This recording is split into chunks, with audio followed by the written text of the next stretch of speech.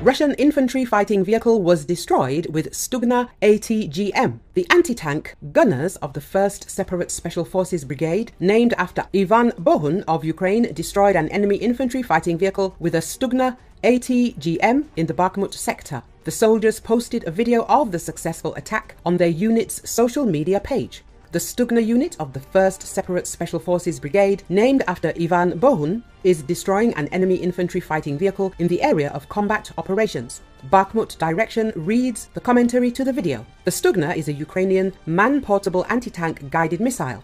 It was developed by Luk Design Bureau. This weapon was adopted by Ukrainian army forces in 2011.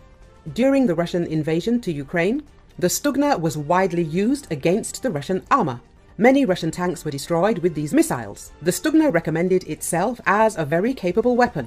Ukraine managed to increase production of these systems significantly. The STUGNA is laser-guided, though it is not that advanced as the latest fire-and-forget type of weapons. Once the missile is launched, the operator must keep a crosshair on the target. The missile has a range of up to 5 kilometers and carries a powerful warhead.